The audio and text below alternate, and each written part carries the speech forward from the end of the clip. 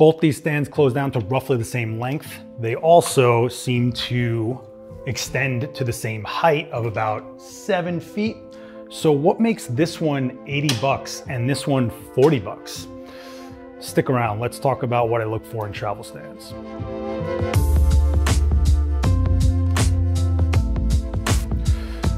What's going on, everyone? Seth, Miranda here, coming from my studio right here in Manhattan. If you don't know who I am, I'm a pro photographer right here in New York, and I do a bunch of videos on photo related stuff. And a while ago, I did a live stream on how to set up a C-stand. Out of pure boredom, I did that one, but it's still today one of my best performing videos. I get comments on all the time, and apparently there aren't a lot of grip videos out there, so I keep getting asked to do more. Well, one of the things I'm like obsessed over is always finding the best travel stand. I'm always on the road. I need to keep my kids small. And there's a lot of things I look for in a travel stand because you're hanging a lot of yourself off that stand, whether it's an expensive light or something else. If it hits the ground, could hurt someone. It has to be small, light, nimble, yet still strong and worthwhile in your kit. So let's talk about a few things I look for. This is gonna sound like crazy obsessive, but I hope it gives you guys some insight into some things to look for when you are out there purchasing some smaller, lightweight stands that you might throw in your bag when you're around your own neighborhood to shoot, or you're traveling internationally like I have to for work sometimes, or wherever you're going. If you need to bring a stand with you and make it worthwhile, let's talk about what I look for. So the first thing I look at is what the length of the stand is when it's closed, because I can only have a max length of 20 inches. And here's why. So when I'm traveling, I use this. The ThinkTank Security V3. This is my carry-on case. It houses a bunch of speed lights, a ton of grip, and the internal dimension maximum is 21 inches, which means a 21-inch stand is probably the best you're gonna get in there because you know it's not gonna be straight and all different other things. So if I take the stand I always use, it definitely fits in there, and I carry a minimum of 2 of these at all times inside this case, which is great. So it has to be a maximum of 20 inches closed. Now that's not a big thing, right? There's plenty of stands that do that. But what happens to that stand when it's open? What are the other features of it? And what can I use it for and get the most out of it? And how durable is it? Blah, blah, blah, blah, blah, right?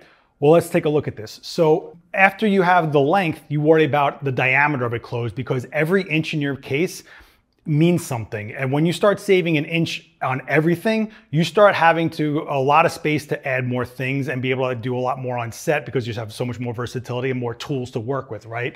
I'm a little crazy, maybe you're not, but this is the Matthews mini reverse stand. This is the stand that I put in that case, and I'm always looking for like the best travel stand. I always wonder if there's something that will dethrone this for me, and this has been in that case alone for at least 5 years, maybe more, and it's yet to fail on me. It's yet to just make me want to throw it out of my case, or I have yet to find something that I think is better than it, and here's why.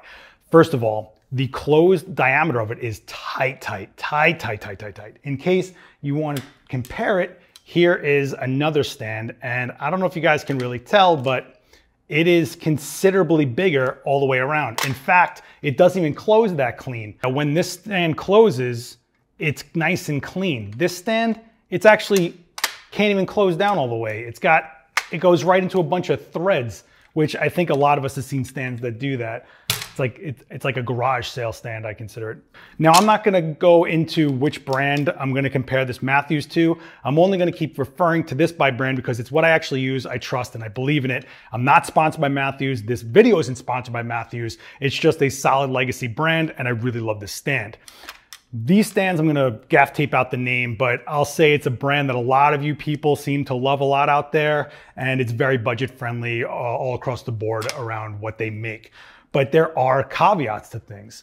The first thing I'm gonna say is this has a load capacity of 9 pounds. This load capacity of 4.4 pounds. So they both close the same length, they both extend the same height, but right away, this closes down tighter, gives me more space in the bag. This also can take more than double or basically double the weight capacity on it right there. Awesome. Now, the other thing I look for is how it's built. What is it made out of? So, you know, there are a lot of plastic parts that sneak their way onto lower cost stands. And in the end, it costs you more money because you're either gonna buy that stand more than once or something's gonna fall off that stand and you're gonna have to buy that again. Now, I'm not here to tell you what to buy and not to buy. There's definitely cases where I bought budget stands, and I will go over that later on in this video. But for the most part, I look at grip as the most sound investment in your kit. No matter what camera you switch to, lenses you're using, lights you're on, it doesn't matter. The grip stays with you for like almost your whole career as long as it holds up. And believe me, I have grip that has been with me since day one because I bought it once. And the other argument I'll say is a lot of people say, well, if it's cheap enough, I could buy it twice.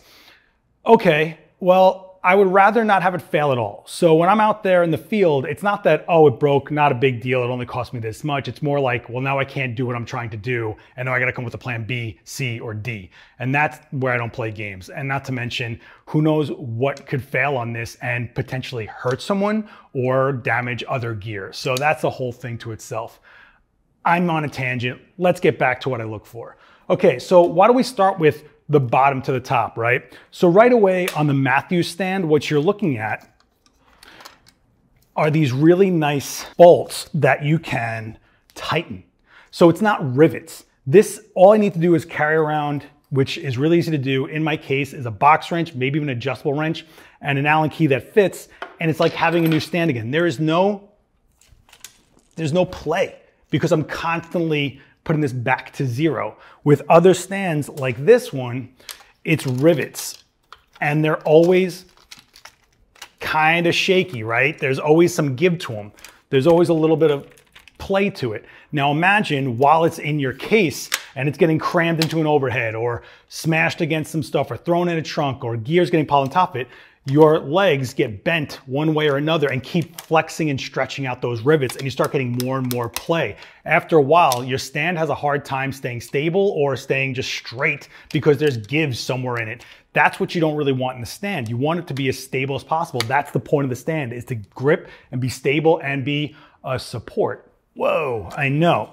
So is that a deal breaker? Maybe it isn't for you. Maybe you just need a small light stand to throw into a backpack and just get down to the park to shoot some shots. Totally fine. But if you're like me and you're traveling and there's a lot of people resting on your shoulders to get the job done that day, the last thing we can do is, yeah, I know that stand broke and I'm down a light, but hey guys, I saved a bit of money on that stand. You never want to say that. So what else do I look for? Well, after we get past the base, let's talk about the knobs. So on the budget brands, you tend to have these knobs that are, well, basically a bolt and a clamping system. And what happens is you can easily get to a point where you go past a tension and you just have a bolt that spins forever, and you could actually have a failed clamp and the whole stand is kind of garbage. Or what actually happens is you keep on going a little bit more and a little bit more each time because you end up wearing down or breaking in these clamps to a point where they just don't want to tighten that much more, and you keep going and going, and that's when you have the bolt spin forever. Or the other side where it's a hex like stuck inside there, what happens there is sometimes that rounds out, or over time, if you didn't keep up on maintenance of it, it could keep on shifting towards the edge, and then it becomes a point where it doesn't have a bite on it. You didn't think about it, you didn't look at it, you went to go tighten it, you're talking to somebody, tighten it, and you start rounding out that socket. Things like that happen. When I looked at the Matthews, what was great about this is it's basically what a C-stand does. It's a bolt going into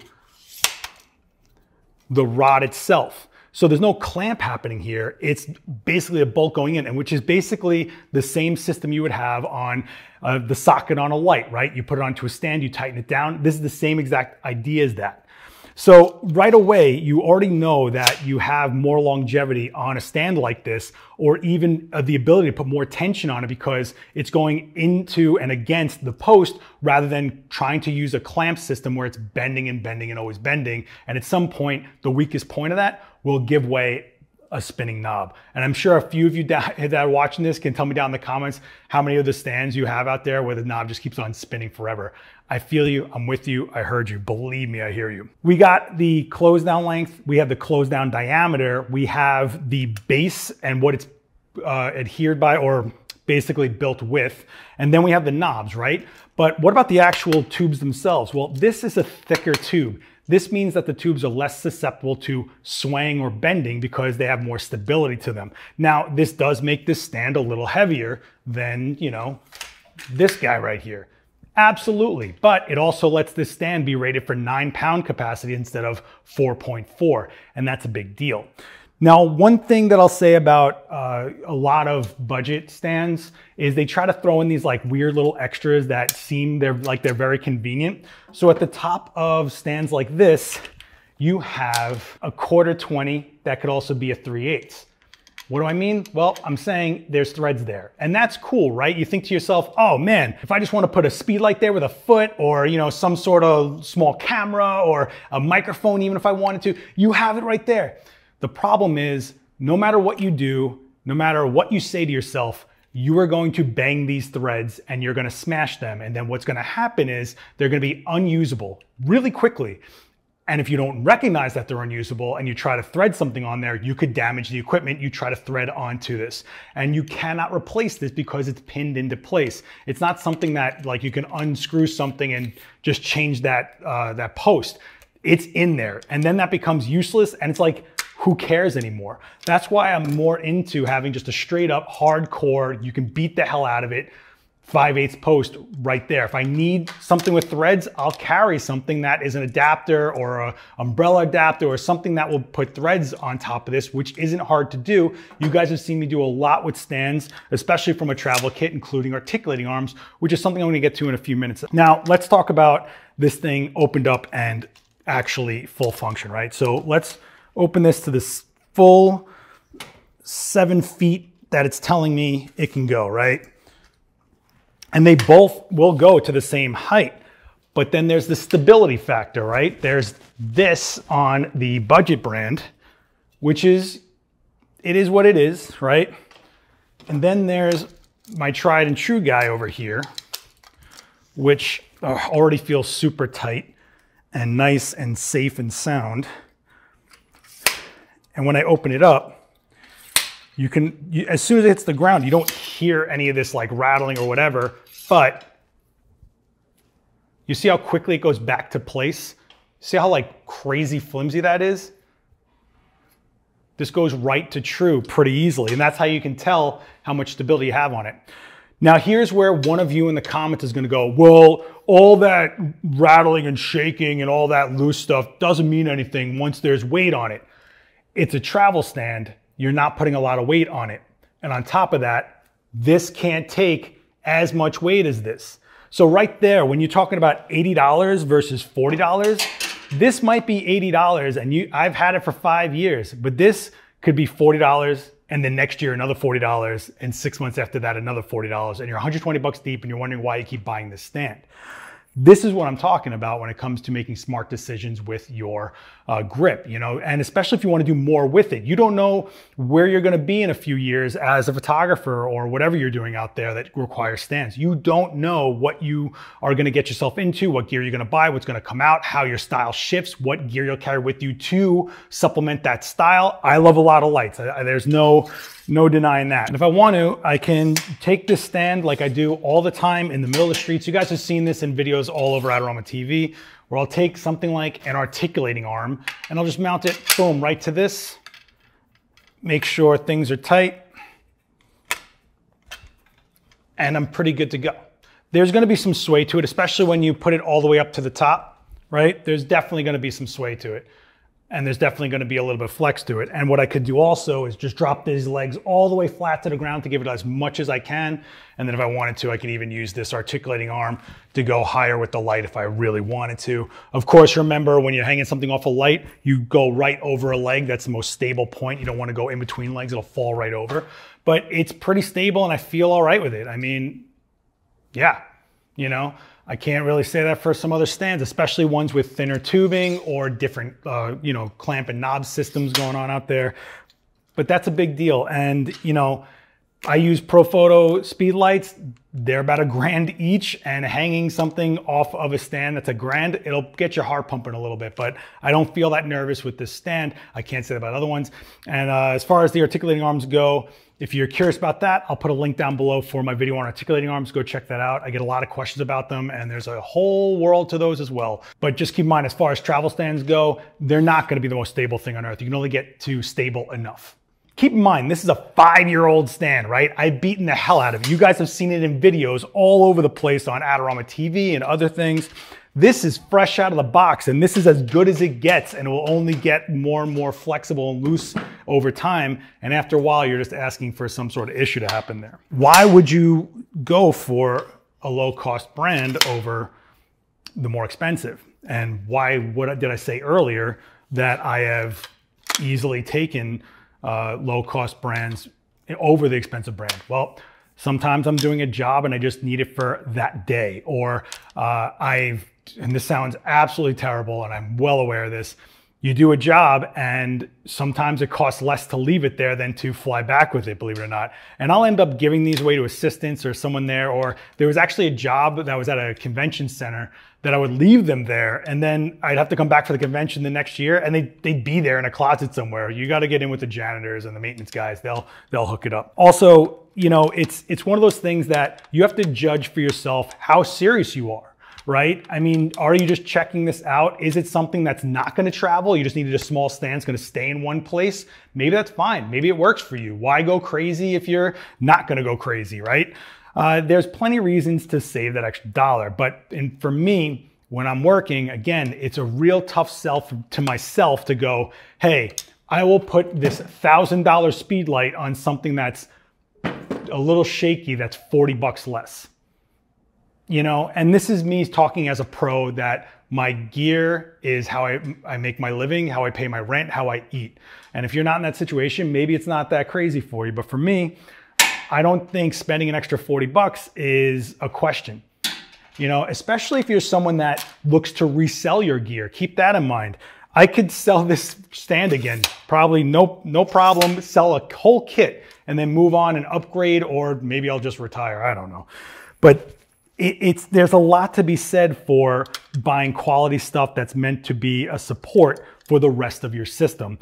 And there's also the peace of mind. I don't know how many of you get stressed out when you're going on a job or going somewhere, but you know, just, oh, I'm missing that one piece, or, oh my gosh, that thing broke. Or how many of you guys use systems that require 20 different adapters for things, and once that piece of plastic breaks, you're not using that soft box with that light that day.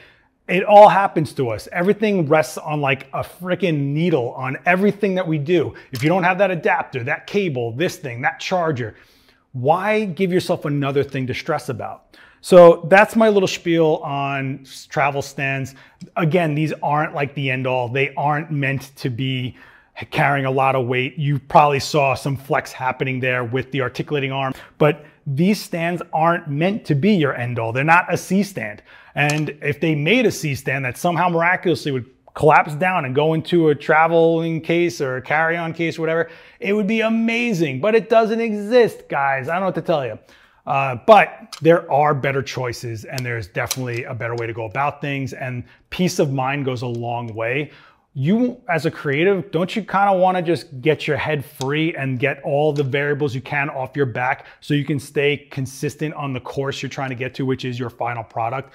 I don't like my lights changing colors, exposures, all sorts of things. I don't like my grip falling apart. I don't like my bag having zippers that break. I don't like having gear that I feel will at some point fail on me, and then I fail what I'm trying to do, or have to make compromises to just get out of the job alive or the shoot alive. And even if you're a hobbyist, maybe it's not about a paycheck, but it's about your time and energy and ambition. It's hard to stay inspired and ambitious about what we're trying to do. And once, I know everyone's been in this situation where you go shoot something, it didn't work out, and then you say, oh, I figured it out. And you never really go back to shoot it again because it's a lot to take in. It's a big hill to climb to get that ambition and go do it again. So do yourself a favor and make wise decisions for your gear. Think about what your needs are. Think about what you're trying to do. But for me, this Matthews mini reverse stand has still held up as my favorite travel stand. I'm putting links down to it down below. All right. That's going to do it for me, guys. I hope this was helpful at all. There's a lot of things to consider when looking at grip. And I know people look at stands and tripods and go, it's just a bunch of legs. It's all the same. It kind of isn't. So if you want to know anything or have any questions, hit me with a comment down below. Don't forget to like, share this video around. It really helps out. Don't forget to subscribe and hit the bell so you get notified when more videos like this come out on my channel. Thank you guys so much for spending your time with me, and I'll see you next time. Later.